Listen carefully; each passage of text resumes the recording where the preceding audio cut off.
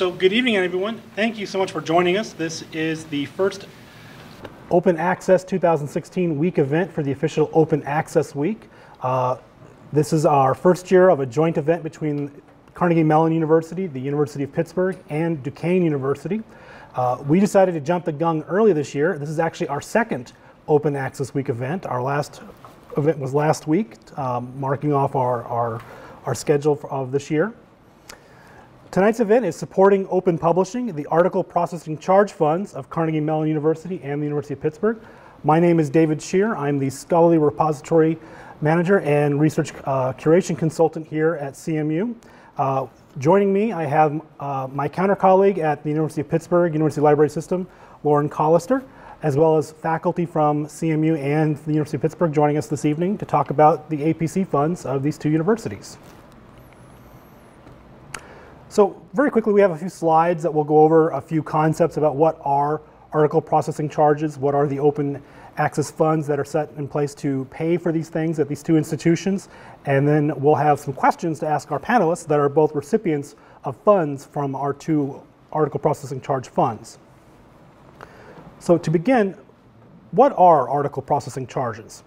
Well, an article processing charge, better known as an APC, is the cost paid by an author, the author's institution, or a funding source to cover the journal's operation costs so that it can publish an article in a peer-reviewed journal as an open access article upon publication. What this means then is that the user, the reader, does not have to pay a subscription then to have access to these articles. These articles are made openly available through these article processing charges. So to cover these costs, institutions like CMU and Pittsburgh have set up article processing charge funds. So the APC funds are open access funds, pools of money set aside by the institutions or other research sponsoring organizations at the institution to help defray or cover the cost of either some or partial or all of the cost of the APCs.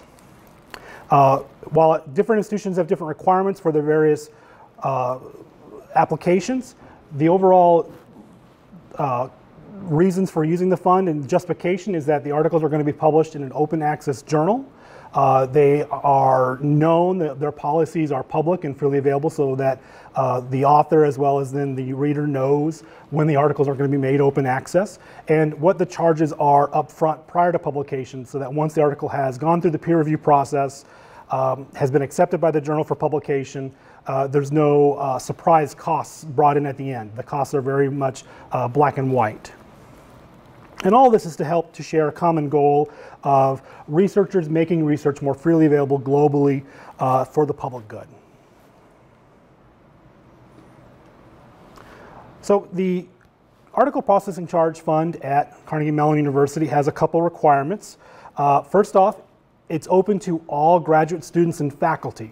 So any graduate student and faculty at the university could access and apply to use the fund. As far as the journals go that are acceptable journals that can be published with the fund, the journals again have to be made open access. We ask that they are listed either in the Directory of Open Access Journals, the DOAJ, or the publisher is a member of the Open Access Scholarly Publishing Association, or OASPA. Once it meets our requirements, as I've mentioned, that we at CMU have a cap on how much each application can cover. At CMU, the APC fund will cover an article up to 80% of the APC, or no more than $1,500 per article. And then each applicant is eligible for up to $3,000 worth of funding each financial year. And then the other 20%, the remaining amount of the APC is designated to be covered either by the funded author, the funding author's department or school, or discretionary funds, or the grant that it may be a part of. Then the last requirement is that once the article has been published and made openly available, a copy of the article must be deposited and made available through our institutional repository research showcase. And here on the bottom of the slide, you can see where you can find our open access fund. The application is right there on the page, so please take a look.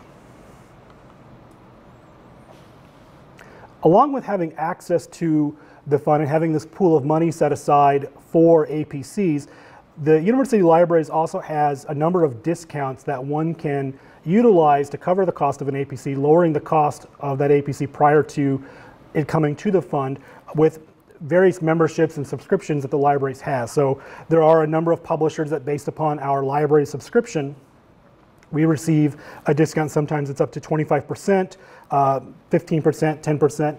Each publishing house, it varies, as well as it will vary also if the author in question has a relationship to that publisher. So whether they've been a past peer reviewer, they've edited an article in the past for that particular journal, or if they're an individual member as well. And you can look at our APC discount page to look at a number of different discounts that are eligible for CMU authors.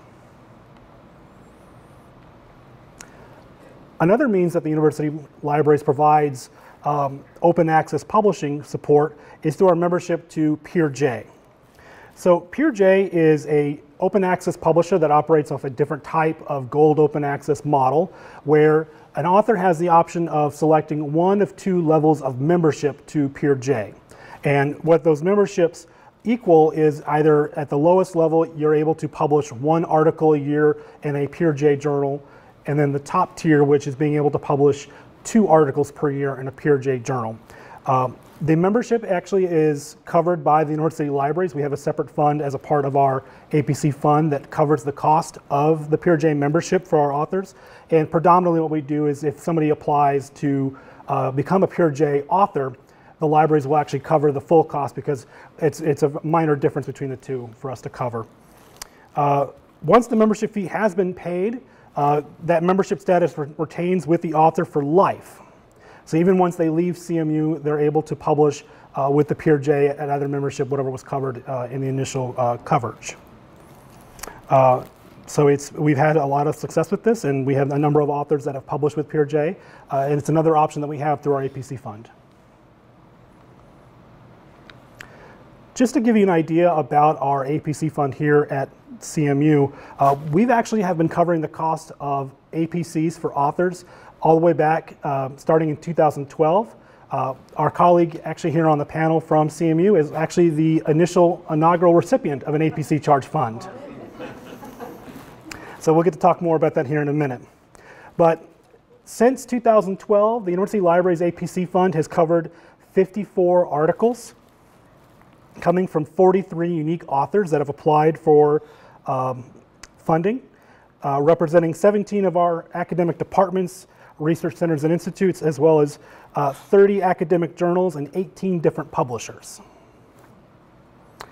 Just to give you an idea of what that means in 1 year, just this year alone, so we're talking this past 2015-2016 fiscal year, we had 21 approved APCs coming from 19 unique authors, 11 unique departments, 13 journals, and 11 publishers. In that fiscal year alone, the University Library's APC fund funded over $34,000 worth of APC charges. I'm now going to turn it over to my colleague Lauren Koster to talk about the APC fund at the University Library System at Pittsburgh. Thanks, Dave. It's a little bit of a maze back here. So at the University of Pittsburgh, we have what we call the Author Fee Fund. Author fee is a synonym for article processing charge, and we have very similar requirements as CMU. So one example of how we are similar is we require that any journal to be eligible must be listed in the Directory of Open Access Journals, or the publisher a member of OASPA, the Open Access Scholarly Publishing Association. And we require that they have a publicly available fee schedule so that we know going into it how much is going to be charged and exactly for what, and what is available for different kinds of authors. We also do not fund any hybrid open access journals, and these are journals that charge a subscription fee but allow authors to pay a certain amount to make their particular article open access. And we view this as a sort of double dipping by the publishers, where they're getting both subscription fees and these open access single article charges. And we do not want to support that. We want to support fully open access work. For eligible authors at the University of Pittsburgh, we serve with our fund authors who are served by the University Library System and the Barco Law Library, and they can be faculty, staff, or student status at Pitt.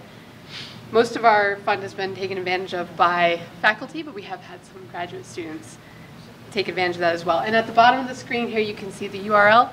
I also, on our swag table over there, have some brochures, so you don't have to remember that long URL. Help you find that on our website if you're interested in checking it out. So in terms of our funds available, we do have an institutional account for Biomed Central, which allows authors to use a code to get their article processing charge or their author fee paid for. But we will fund other publishers as long as they meet our requirements. And authors do apply, and they tell us what article it is, what journal it's going to be in, give us a link to the page. And anybody who has their application approved gets their entire fee covered. And that is slightly different from CMU's system. We do cover the entire fee. However, both systems have their benefits and their drawbacks. So there's a limitation. So for us, we have a cap on our fund of $30,000 per fiscal year. And applications are approved on a first-come, first-served basis. So the practical upswing of that is that the fund for 2016 to 2017 has actually already been exhausted. Believe that or not. So many people have taken advantage of it, and we've funded a lot of different articles, and there's enough interest that it has been used this much. So we're currently exploring some other options for the future. And if you want to see what kind of information that applicants have to submit, here's a link to our application right here. Just a little bit by the numbers for us. We have some numbers here from the last year. This would be the 2016 information. So this is for the current year that has already been reached. So we have funded a total of 24 articles. We have funded a total of 16 articles, and you can see the breakdown by school here. You can see the School of Engineering has 8, and our representative here from the School of Engineering is one of those that we fund a lot. We like him, he's a frequent flyer. But we do have, I think is really interesting about this year in particular is that you can see the orange part of the pie there is our Johnstown campus of the University of Pittsburgh. So that's one of our regional campuses, and we do fund people from our regional campuses as long as they meet our requirements. And this is from the Johnstown Arts and Sciences School. So we're funding all the way across the state. And our average cost of a funded article for this past year was $1,338, which I think is really interesting because that is strikingly close to the maximum amount that CMU will fund, which is $1,500, which I think we're getting the same kind of averages from both sides. So that's a little bit about our fund. I want to say we also support other kinds of publishing models. So notably, the Open Library of Humanities is one that we support. This journal, it's actually a mega journal with several sub-journals underneath it in the domain of the humanities. It's free for everybody to read and reuse, and there are no article processing charges. It's supported by libraries worldwide, so we pay what is a sort of support fee for the Open Library of Humanities. It's much less than the subscription costs, and the result is that all of the articles are free for everybody, so it does the world a lot of good. Full disclosure, I'm actually a published author in the Open Library of Humanities, so it's a really good experience if anybody wants to know more about publishing with them. And we're also support Scope 3, so the sponsoring consortium for open access publishing in particle physics. It's an interesting project where they try to flip journals in particle physics from subscription to open access, and we support that endeavor as well. So these are just a couple of other publishing models beyond the APC that we support. And we heard about another one, Peer J, earlier. So there are several different kinds of models out there in addition to APCs. So with that in mind, do you want me to introduce our panelists? Since I'm standing up here, I might as well. So we have a couple of faculty members from each of our institutions who have used our fund. So from Carnegie Mellon, we have Professor David Creswell, who is from the Department of Psychology, and from the University of Pittsburgh, Professor Irvin Sejic, who is from the Department of Electrical and Computer Engineering, Bioengineering, and Biomedical Informatics. And he has used our fund, I think, since its inception. And we have several questions for our panelists, but we'll also open it up to the audience. So if you have any questions about these funds or about experience using these funds or article processing charges or any kind of thing related to that, we're happy to take them for the panel. So, do you want me to? Yeah, I'm going to pass the mic to just a member of the audience. So, do you want to ask the first question? Yeah. So, gentlemen, thank you again for joining us this evening. The first question I have for you is, can you tell us a bit about the article or articles that you've published using the APC funds? And Irvin, if you'd like to start off. So, I guess my first experience was 2012 when I just initially joined Pitt. And I actually came from Canada to the US, so some of the Canadian schools actually have joined funds to enable faculty members and graduate students to publish in open access journals. And for many Canadian institutions, it's actually, at that time, so early 2010s and early 2000s, they were encouraging authors to, especially in some of the engineering fields, to publish in these open access journals for one particular reason. They would kind of give us a faster response to initial submission. As you may have known, that some of the engineering journals were notoriously slow when it comes to decision making. I had articles that were under review for about 2 years. So it's when open access journals came out, it was a great way for us to speed up some of the publishing process, because by the time your article comes out, it was also already obsolete because it's stuff you did 3 years ago. So that's how I became involved in open access, and especially for us, I'm on a brink of engineering and medicine, so it's not medically enough to be published in medical journals, which tend to have fast turnover rate, but it's not purely engineering to be published in the old. So these open access provided kind of a new venue for us to publish our contributions. Yeah, so again, I'm David Creswell. I'm in psychology here. Yeah, so I think I've had 2 papers with you guys. 3. Okay, geez, I don't remember the third one. So the 2 that I'm thinking of were in the PLOS journals, the Public Library of Science, which is a popular outfit for many of us and across many domains. For those who are not familiar with the process of getting funds, at least here at CMU, I would say it's about a 5-minute online template that you have to fill out. I mean, it's a very quick process, and usually within 48 or so hours, at least that's what it was for these last couple, I get a really nice email back saying, sure, we're willing to cover part of the cost. So it's a very easy process, and it's the APC has been really instrumental in helping defray some of the costs of some of the undergraduate honors theses to come out of my lab. So some really motivated, bright undergraduates did some wonderful work, and we got it published, and we didn't really have funds to cover this. So that was a really helpful way for us. So although they say it's for graduate students and faculty, I mean, I think that if the faculty member is the sponsoring, PI for the work, they're happy to fund it. But it's been a great way to really get the work out there, and it was a very easy process in all cases. So, Irvin, you mentioned a bit about your interest was in looking at the open access publishing model. So I guess for both of you, what interests you about publishing in an open access journal that would make the articles openly available? What seemed appealing to you about that? Yeah, I mean, I think the bottom line for us as scientists when we publish our work is to make an impact. And, one of the ways that's measured is whether people are citing your work. And I don't know if people have done the, quantitative studies, but it's certainly from my perspective, you get your citation counts up much faster with these open access journals. They get the work out to a much broader audience much faster, typically, than our usual journals. So, I think in 20 years we're all going to look back on, like, do you remember that time we were sitting at CMU in that meeting talking about open access? When I think it's going to become our dominant model. I mean, I just think it's a much better model. You were sort of speaking to a 3-year turnaround, and with these open access journals, they really, I think, all of them push to get the articles online even before they're fully baked, copy edited versions. So I mean, they're really trying to get the work out quickly. And we here in the U.S.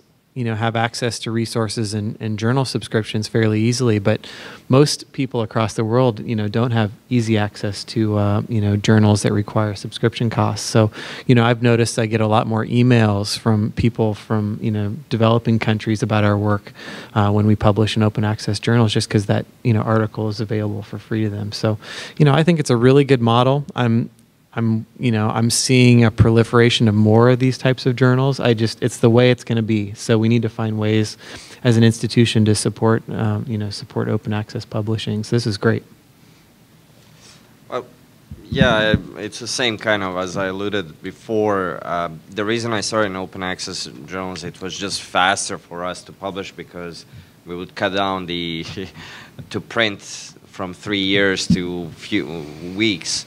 And I think what open access journals did, not intentionally, is they forced other kind of journals for fee journals to start posting accepted versions of the papers online. So now most of the journals that I publish, even if they're like, you have to pay the prescription for it, they actually post the accepted version online, which is nice because suddenly you have the access, at least in North America, the American and Canadian institutions, you can access those accepted papers online. The other, as David said, it's actually helping us disseminate science. I'm a strong believer that if it's a publicly funded science, it should be accessible by public. I still don't know why we're allowing these publishers to, be multinational corporations that publish these scientific journals, when in fact most of the publications are driven by taxpayers either in the States, Canada, Europe, Australia, and New Zealand. So, and all of these institutions have to pay the hefty prescription fees, right? So, in my mind, it's also kind of a way to give back to the community what they paid for. Because I sometimes feel that we as a scientists are the only community that we charge for something and then we keep the results close. Kind of unusual process, but.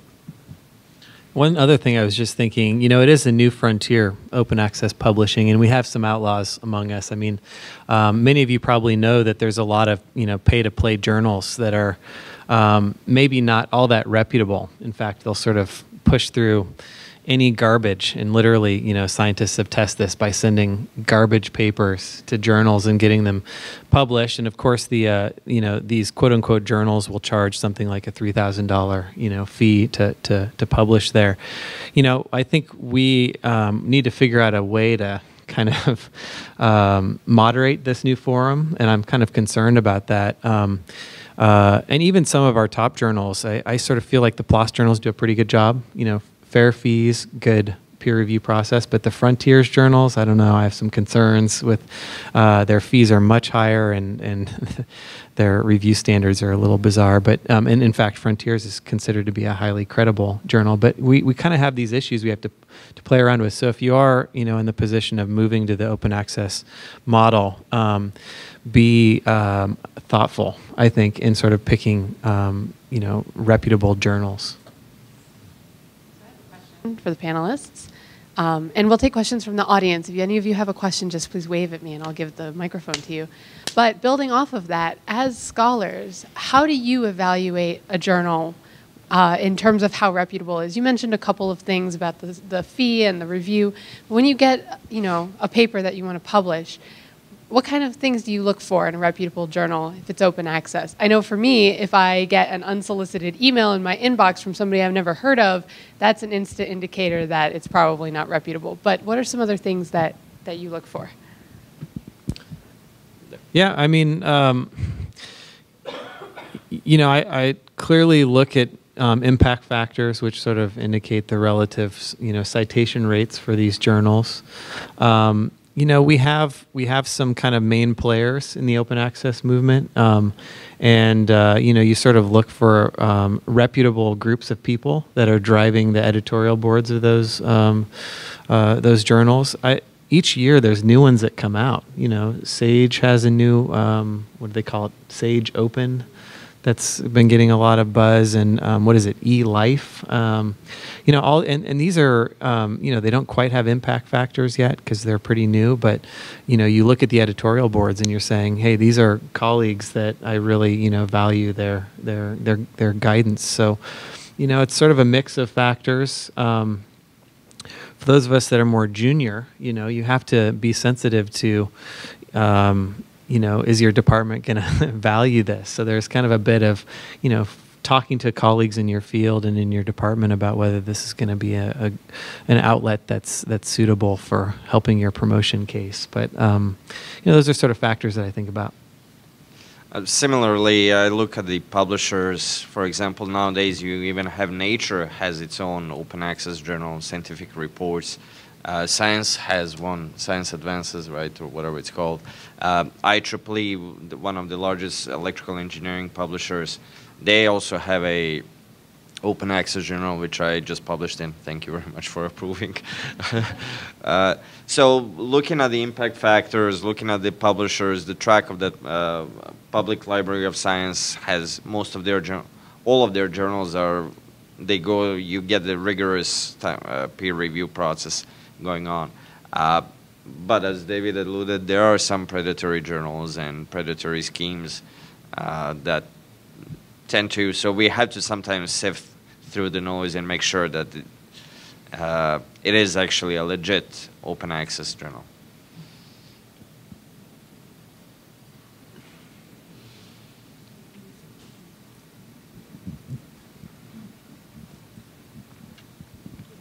Sheila Correll, University of Pittsburgh, in School of Information Sciences. I just wanted to add to your comments about the predatory publishers that I think that graduate students and junior faculty are particularly vulnerable to these publishers because they're often, you know, really keen, especially PhD students, and they're just finishing up, they're really keen to get some things on their CV and very tempted by this. And some of them are totally unscrupulous. I mean, they just make up impact factors and sort of claim that they have, you know, certain metrics which are completely untrue. And they also often put names on the editorial boards without people even knowing that. So I think it's really important that, you know, those of us in more senior positions advise our, you know, colleagues and students to, you know, contact the library if they're being approached by a journal they're not familiar with or they haven't seen their their advisor publishing in, for example, because I think the library can do a good job in sort of sussing out some of these rogue publishers. You know, both of you kind of indicated that you look at who are on the editorial board, you know, what is the impact factor, what are the costs. I wonder if you've looked at any of the other publication lists, like the Directory of Open Access Journals, because the comment from the audience is very important because that list is something that is looked by a third party.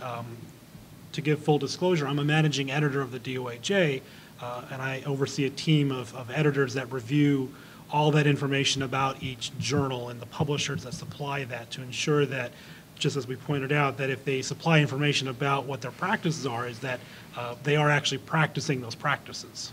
So the question is, do you look at other list of publications or other ways to find open access journals in your disciplines to see if they are open access or potential journals to publish with? So I tend to also look at the Thomson Reuters impact factor list. The DOAJ, whatever it's called, I keep forgetting, I always Google it. I do look for alternative sources just to make sure. And again, looking where some of my colleagues publish, if they publish in open access, what are the journals. Most of my senior colleagues, if they decide to publish in open access journals, they actually know what they're doing. So I'm trying to follow their footsteps rather than picking up some obscure new journal. In my, maybe I'm less known than anybody else, but I rarely get editors emailing me and soliciting my articles. So that's the first kind of red flag for me that because most of the invited articles that I had, I knew people very well. So, so that's a red flag for me. If somebody sends me and starts the email with "Deem Dr. Sejdić," then I know that it's probably a red flag. But in general, yeah, it's always kind of a combination of a few different resources and sources, to say. Yeah, I don't have any systematic strategy here. I'm sort of hearing you say that, and I'm like, yeah, that wouldn't hurt to cross-list the journals that we're targeting with, lists of, regulatory groups that, try to police these things. I mean, we've been fairly careful about picking journals that we know are very reputable journals, open access journals, and trying to go with those. So we haven't moved down the list of, what would be probably considered to be more of these, lower impact journals that may or may not be credible. So since both of you were kind of early adopters of the fund, I wondered if you could speak about your experiences prior to having access to the APC fund. If the funds didn't exist and neither institution had an APC fund, how else would you get the costs covered for these APCs? Could you get it covered? Yeah, that's a good question. I mean, I probably beg my department head to pay, sort of saying these are undergraduates that, want to get their work out there and, trying to hustle some money together. So, the APC has been a huge resource for us. And, I've been a proponent of it in our faculty meetings, saying that folks should use it. I mean, it's a sweet deal. And from a university perspective, it's, I think, a really important way that we can support more open access publishing and starting to, shift the tide away from subscription models where, you have to pay I don't know how much we pay for journals, but it's got to be pretty expensive from an institutional standpoint. What's that? It's got to be a staggering amount.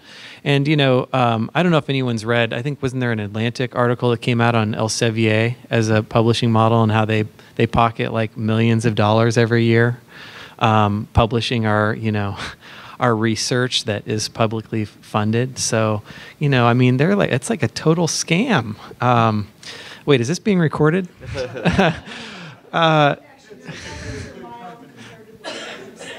Yeah, but I mean, there's, and not to downplay the fact that the editing process and managing journals is something that's going to require funds to support.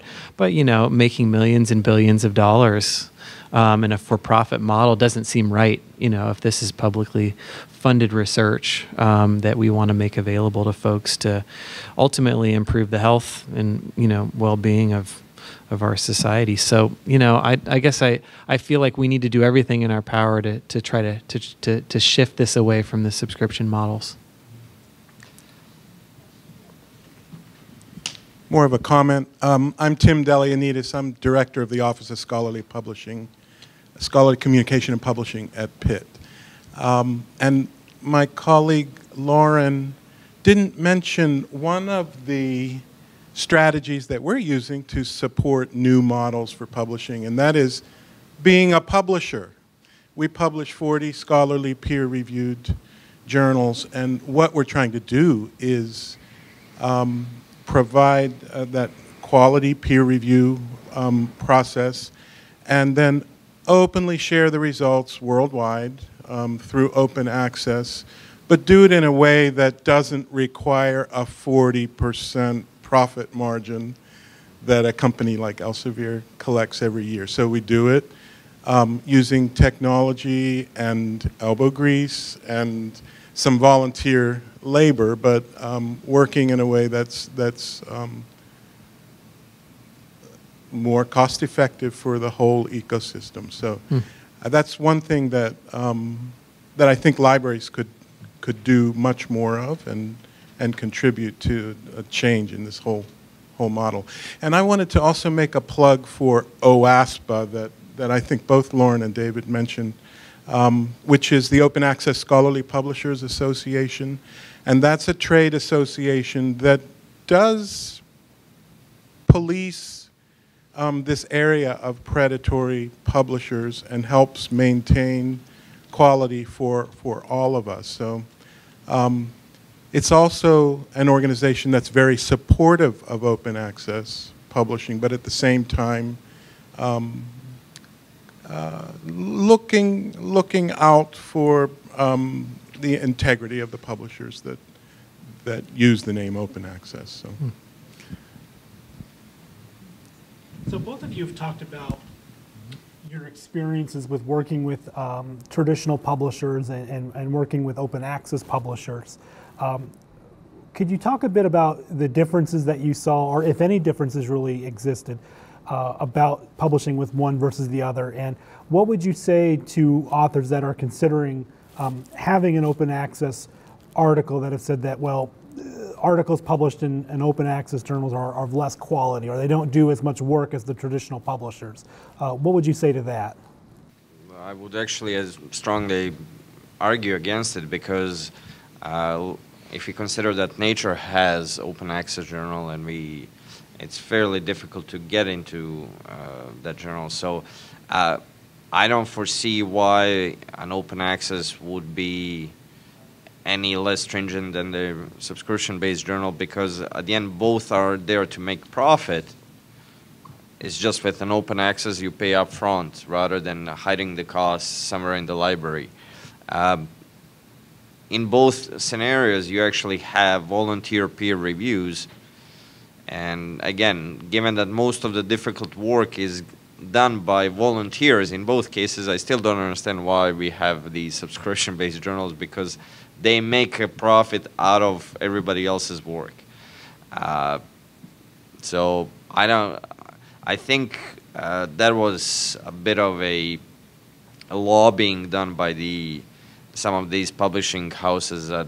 When the open access movement started, they wanted to kind of scare people away, and you know how academics tend to be scared easily. So in my mind, I actually got sometimes more stricter reviews with open access rather than traditional journals. So again, the quality of journal is always the same. If it's a good journal, it's a good journal. If it's a bad journal that publishes garbage in, garbage out, it's a bad journal. It doesn't matter whether it's a traditional based journal or it's a new open access journal, at least in my mind. Yeah, I mean, you know, with any journal process, after you submit a paper and it's accepted, you want a very efficient, streamlined copy editing process where they're getting the page proofs to you back, you know, in a couple of weeks max, and that they're very receptive to, you know, turning that around and getting it back out again. And, you know, with the PLOS journals, I've had no issues whatsoever. You know, they've done a very good job. And so I see no difference in terms of the kind of post-acceptance process to, you know, getting the proofs out compared to subscription-based journals. So that's certainly a myth. I agree completely with what you said. And based on something you guys have said, both of you, about, so David, you said that you have no idea how much libraries pay for subscriptions for journals, but it's got to be a lot. It is a lot. And Irvin, you said that, you know, you pay the cost up front rather than hiding it in the library. So after having your experience with publishing open access and seeing these article processing charges, are you more aware of the cost of publishing than you were before? Did you ever, before you had to deal with APCs, did you ever think about how much a journal would cost to access or to publish in? Well, I had a kind of an idea as a graduate student, because there were discussion, at least at some of the Canadian universities, about the access to all of the journals, because Canadian universities actually pool their money and pay one giant fee to different publishers. So, and there was a question, do we have to really have the access to every possible journal there is, or we can cut down the number of journals and decrease some of the fees? So I was aware of the multi-million-dollar scheme that was going on at the time. So with an open access, I think it's becoming fairer. I do understand that these are companies, they have to make profit, they have to pay their workers, so you have to pay for it. But I think the fact that it's an open access, so anybody can access the published work, which was paid by the taxpayers, I think that's a big plus for me. Again, I still don't understand why traditional journals are not already open access, because we don't pay the per article subscription fee, but we pay one giant lump when it probably, when you average it out, it comes very close to that 1,300 that we already pay for these. So. Yeah, I mean, I think the writing's on the wall, in that every major, even the subscription-based journals, are now offering open access lines, so you can pay once you get you know, your article accepted there to have it be open access on that journal. So I mean, it's just a matter of time, I think, before this becomes the gold standard, and it's going to be interesting to see how that changes the publishing landscape for these subscription-based journals, because I think they're sort of seeing that they're going to lose this over time. I really hold that in, you know, 10 to 20 years, we're going to look back on this and be like, I can't believe we had a meeting about, you know, APCs and open access journals, because it will be the, you know, it will be the model. David, to kind of build off of your comments, since we know that not all journals that a researcher and a faculty member may be publishing in maybe an open access journal, has publishing in an open access journal and using the APC funds made you rethink about your other scholarship? Since both funds dictate that you can't use the fund for a hybrid journal, so a journal that can be made open without having to pay an APC, have you thought about your other scholarship and maybe practiced more green open access model, so making a version of that other work available? Have either of you had that experience? What do you mean by other work? So other articles that are published but not in an open access journal. So maybe another traditional journal that operates with the subscription fees that doesn't have an open access model. Have you thought about making that work open, you know, as another means? I don't know if we can say this on. Should we is this? Yeah. Being filmed? I'll add the caveat through your institutional repository of your institutions. Yeah. So two comments about the institutional repository. Well, first, to be totally open about my practices, I post all of my articles as PDFs on my website, and I have the standard, I think, disclaimer language that may or may not be legal, but I don't care. I'll just go to jail if someone really wants to press me on this, because I really do feel like this work is important to get out to a broader audience. So that's the policy I put into place. Now, I'll probably get a call from legal tomorrow telling me to take them down. So the other option, of course, as you mentioned, is the CMU Libraries Repository, which I think is a great model. You know, it gets with the trolling that they do for Google Scholar. You know, it'll usually pick up the CMU repository PDFs, which is great. So, you know, users then can find your articles. So that's great. Love that feature. The thing I don't like about the CMU repository is that it, in the past, has also put up our undergraduate honors theses, which are usually not fully baked articles. And so I've had concerns about, you know, getting emails from colleagues saying, oh, I see you have this new paper. And I'm like, well, you know, we're kind of working on that paper. It's not quite ready for prime time yet, and it's now available as a PDF online. So we need to be, I think, careful about when we do and don't post. I think maybe that policy might have changed. I'm not sure, because I raised a big stink about it. Sorry about that. But I think it was important that we, you know, do some policing of what does go up onto that. So I think it's great overall. Yeah, I do the same thing as David, so I might get a call tomorrow morning as well. I actually post PDFs of our own versions of published papers. I feel that it should go out to the community, and if they want to read it, they should be able to read it in some form. I'm strongly supporting NIH's effort where they release all the articles after a year. So in my mind, I think we should encourage, I know I do the same thing, I post this miscellaneous statement that I found somewhere on some website that how this is just a preliminary draft of the things. This should be available to the community, and we should realize that when some of these policies have been instituted 20, 30, 40 years ago, most of this was accessed by researchers in the United States and Canada, in one of the most developing countries. If you look at some of the reports made available by the White House on the artificial intelligence, deep learning, they were just released a couple of weeks ago when the president was here. You have more papers now coming from China than the United States on certain topics.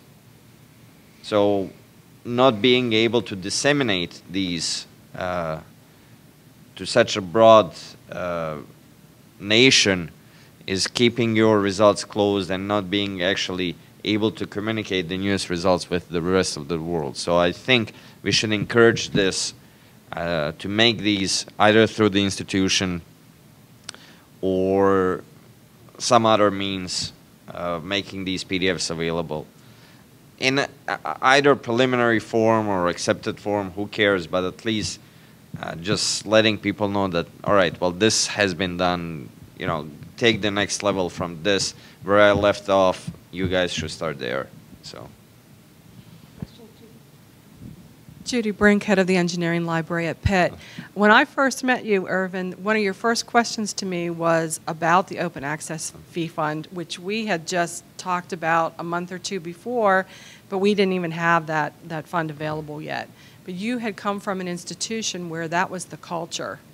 And so if we are to, in 20 years, reach the point where most of the journals are open access, what is it that the library can do to change the culture in addition to paying for the APC charges? What else can we do to persuade your colleagues and to work with graduate students? I think there is still a bit of a bad rep associated with these open access journals, and a nice outreach program might change many minds. What I found that junior faculty members are more open to publishing in open access journals. I guess it's just a generation change.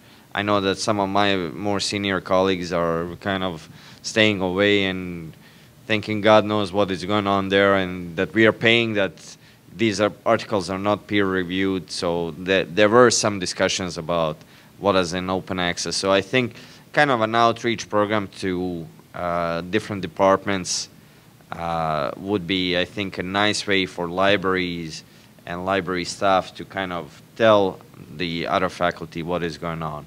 And especially in these more traditional non-school of medicine departments, which may have a mix of both half junior, half senior faculty, and you sometimes have junior faculty being scared of publishing in open access journals because they know that senior faculty is not supportive of those efforts. So kind of getting everybody at the same level would be great. Yeah, I mean, it's an interesting question what libraries can do. I think that there needs to be a 5-year plan and a 10-year plan here. I think the 5-year plan consists of getting more money into the APC. I just think that it's going to be more and more used. I mean, you know, I sat down at a faculty meeting. I said, listen, the library has free money for your publications, you know, and, you know, people perked up at that. So, I mean, it's like, you know, it's a no-brainer. But that is something that libraries can do to support this effort around open access publishing. Because you're right, there is a barrier around, okay, how am I going to pay for this if I do go this route? And if there's an APC that's flush, you know, people are it's going to be a nudge that's going to be really valuable over the next 5 years. So I think that's the 5-year plan. I think the 10-year plan is to expect that we're going to move to an open access model. And how are we going to support that? And I think there's going to be a tipping point where libraries have to evaluate, do I want to continue paying this subscription fee for this journal, this A journal over here, or do I want to pay, you know, do I want to delegate the funds for a different A open access journal? And, you know, I think we're going to have to, you know, in the 10-year, 20-year plan, evaluate how we shift, that sort of funding model for our libraries, so that, at some point I really do believe these guys are just going to fall off the map. No one's going to be wanting to go to these subscription-based journals, because I think open access is going to be better. Now, I think Science and Nature will probably always be a subscription-based set of journals. Well, maybe not in 20 years. But, I think there's a different plan for the sort of 10-year plan. But in the short term, let's provide every possible nudge for people to have support to publish in open access journals. And I mean, you guys have the access to all the numbers. For example, I would invite you to just calculate the cost per article for traditional base publisher like IEEE. You guys probably have the list of published articles in IEEE from Pitt faculty. You know exactly how much you pay the subscription. So we can actually come up with a number, and I think you'll come up with a very close number. Not for all publishers, but some of these publishers will definitely be on that level, about 1,300.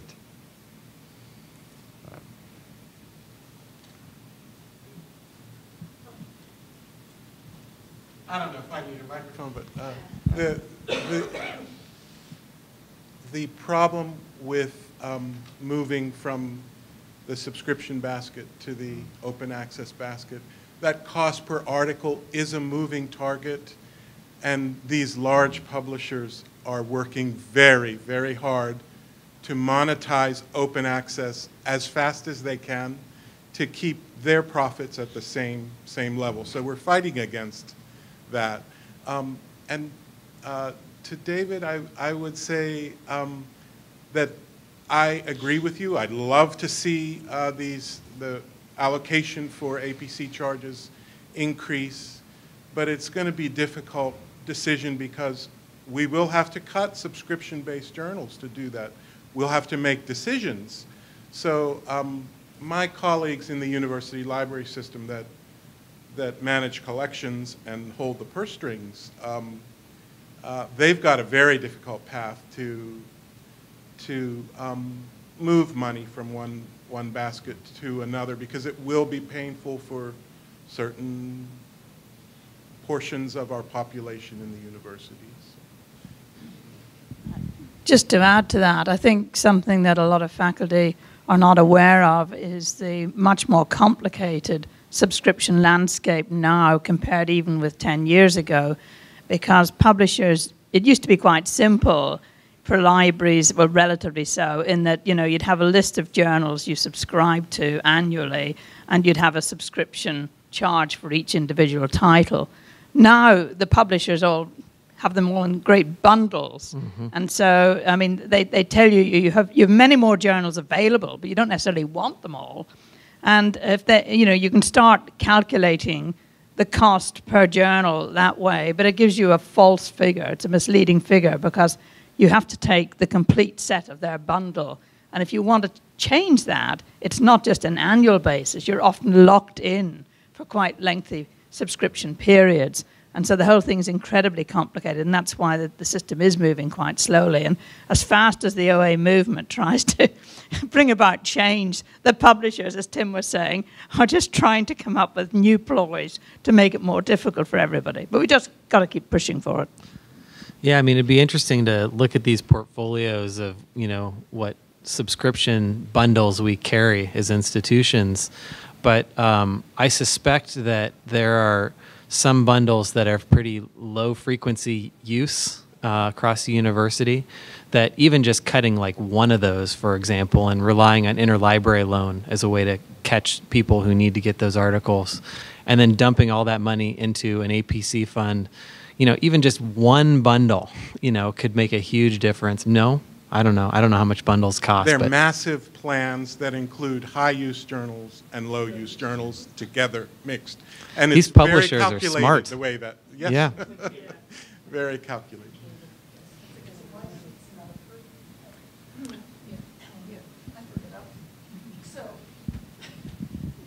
So the complicating thing is sometimes you're really not buying it. Sometimes you're just licensing it. When Rick said, oh, yeah, it's like cable, yeah, it is a lot of times. If you license properly, you may have long-term access to the digital. But there are some things that we've had to license where, in fact, if we cancel it, we lose access to everything we've ever had. I mean, so it's a brave new world out there. Yeah. One of the things that I think was going to change, I mean, with the interlibrary loans, and I sometimes rely on them, but mostly for old publications. With the newer publications, I directly email authors and say, hey, can you send me a PDF? I want to reference it. And they send you 10 different PDFs of relevant things that you... So I think with kind of newer journals and newer contribution, it's going to be... I personally have a ResearchGate account. I think it's a waste of everybody's time, but they're becoming quite useful in a sense that it's the moment I publish, and some of these subscription journals, they post the news that my article is published, I get 1 or 2 requests for those articles right away. Via ResearchGate. I don't like their practices of mass emailing you 10 times a day and telling you that your colleagues have recommended you for something. But I think there is a change in the culture how some of these articles will be accessed. And I think with more the share of this knowledge given via email or any other means, I think it's going to prompt some of these publishers to actually move away from those. Of course, it's going to take probably 5 to 10 years, but... Well, some of the publishers aren't strictly publishers the way you think of them. So my current, the organization I'm currently most irritated at is IEEE. I know. Are you a member? Yeah. No. Yeah. So they have some of the most bizarre ways of trying to license with you. There's no basis. It's just like pick a number and that's what they charge you. I don't know if you feel that's true, Judy. But I know here, I mean, essentially they've told us we don't charge per head, we don't charge FTE. It's a number we've come up with. I mean, honestly, that's what they've said. And that number, I'm not going to go into the messy licensing we're in right now. But, you know, if you're not here in Pittsburgh, they want us to pay another $32,000 for a handful of people that are at different programs that CMU has outside of Pittsburgh. It's just, and $32,000, I'm not sure what that per article use really comes out to, but it, you know, it's pretty expensive. So these have been some great questions and comments. To kind of leave us now with our final thoughts for the audience, Irvin and David, what would be your comments or recommendations to others that are thinking of publishing in an open access journal and thinking of using the open access funds? Well, I'm gonna certainly against my colleagues against it, so I actually can use it more. Because now that I know we are running out of funds there, I have. So, but joking aside, I think I'm a very kind of one of the guys advertising this service to my colleagues, and I keep telling all my junior colleagues, guys, there is a way if you need to publish in open access journals, there is a way, the university supports it, take advantage of it. The service is great for us, all the interactions have been great, so I would strongly support. I know there is going to be very soon an issue of money where you're going to probably next fiscal year spend all your money in first 2 months and then we'll have to wait 10 months. So I think we have to generally start kind of pushing our chairs, pushing our deans to put some money aside and contribute to the library and say, hey, this is a service that we use and this is a service that we need. Because based on some of those publications, I actually applied for grants. So it's not just me publishing for the sake of publishing. So having another paper, I actually use those results to get grants. So. Yeah, I mean, I don't have anything else really to add except to say that people should publish in open access journals and use these funds. I think it's a no-brainer, and it's you know, a win for everyone. And I think we do have to be thoughtful particularly the libraries have to be thoughtful moving forward about, what is the advertising campaign. I almost feel like the better move for libraries is to let the dust settle here. I think, I think that the groundswell is enough. Really, we're seeing this in the last 4 years where people are shifting to these open access models, and these new open access journals are competing and winning. So, I think, let's let this play out. And as a library, have plans in place for when the tipping point hits and we can say we're going to dump that whole crappy cable plan that we have of those Elsevier journals. And, what is that going to mean for supporting folks who want to publish in other journals? So. Okay, great.